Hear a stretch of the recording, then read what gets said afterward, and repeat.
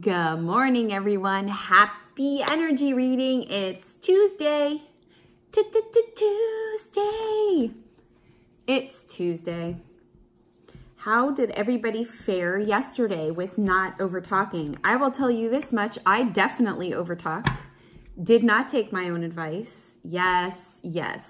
So, not that, anything terrible happened, but I'm pretty sure I left a pretty shitty impression. But you want to know something? Doing life imperfectly, right? Just do the best that I can with what I have, where I'm going, and who I am. Yes.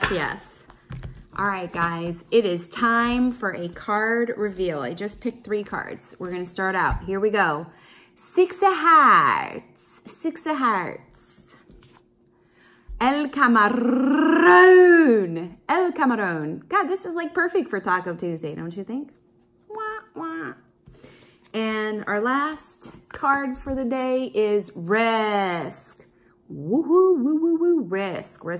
Okay, so all together we have the 6 of Hearts, El Camarón, and Risk. Okay. What is this telling us about today? So today, yes, okay. Today we're going to have to take a risk with our emotions and really take off our mask. Or it's not that we have to do this, okay? You don't ever have to do anything that I say. First and foremost, I merely make suggestions. You ultimately make all your own choices and decisions. However, today is a really good day. Should you choose to navigate your way being human, today's a really great day to take off your emotional mask today. Be risky and show your vulnerability. It's a hard word to say, vulnerability. Stop with that tough exterior. You've got that mushy gushy inside of yours that is so beautiful. Let it shine. Let it come out. But it is a risk for you. I get it. It's hard to show your vulnerability. We don't want to get squished. Like, what do they say in Karate Kid? Squish like bug, Mr. Miyagi would say. Then you got squished like bug. Yes. Well, it is risky to be vulnerable no matter what situation you're in. But the best way to do that is actually to be able to connect with other people. So that's why I'm also saying you stay connected. It's not just about companionship when I say stay connected. It's about that vulnerability that creates relationship, how you relate to other people. You want some sympathy, you want some empathy, take that shell of yours off. Take that mask of yours off. Be real, be who you are. You would be surprised, I kid you not, and you can experiment with this today if you'd like. You would be surprised how forgiving people actually are. Your direct experience may be with people who are assholes and not forgiving, but do something different today and maybe experiment and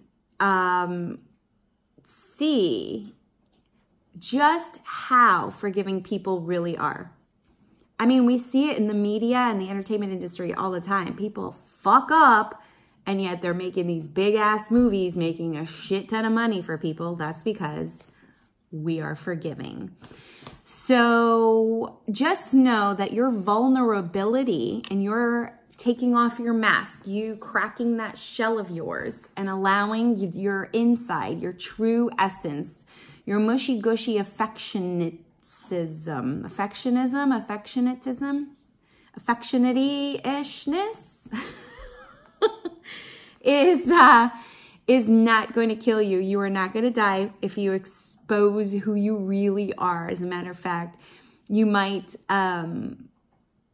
make a friend or two, find a lover or two, or even keep or find a job or two. Just saying. Yes, it's scary to be vulnerable, but go ahead and do it anyways. Yes. All right, guys. What am I always saying to you? I'm always telling you to stay connected, right? It is imperative as a human being we stay connected to other people. The worst thing we can do is stay in isolation. Absolutely. Nothing gets done in isolation. Nothing. So find your tribe. Find your support system. Connect with people. Stay connected to yourself, stay connected to your friends and family, and of course, you can stay connected to me. And you can check out my website, terriehuberman.com, and you can see all the various different ways of how to work with me. If that sounds good to you, if that resonates to you, and if you feel like I could be the psychic or medium for you.